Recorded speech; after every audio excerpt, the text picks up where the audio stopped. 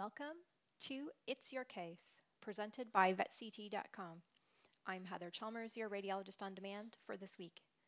Here is a 3-year-old female spayed crossbreed dog with acute onset of retching and abdominal distension.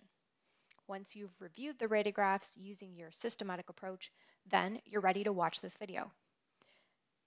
We can all see the stomach is large. I'm tracing the gastric margins here.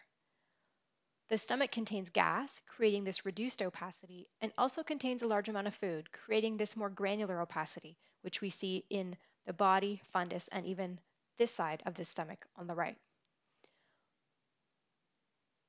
Our next job is to determine if the gastric position is appropriate or not, which is the difference between a surgical bloat called GDV and a simple bloat, which is non-surgical. For this purpose, I like the right lateral view.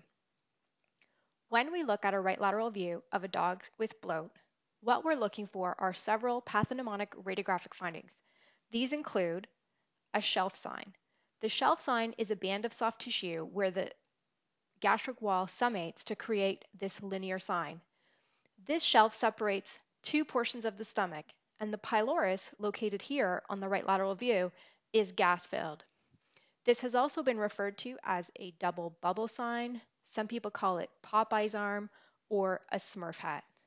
Whatever term you like to use, when you see this appearance on a right lateral view, you can diagnose gastric dilation volvulus, and you know that you're dealing with an emergency. Some other minor findings in this case include mild splenomegaly, some reduced detail between the spleen and the stomach, and diffuse distension of the small intestine. I want to show you something a little more subtle. When we zoom in, you can see that along the gastric wall, there's additional radiolucent linear features. This could be due to gas within the gastric wall itself, which can be a sign of gastric necrosis. Be sure to read the full report for this case. Thanks for listening, and remember, it's your case, so post your questions on social media.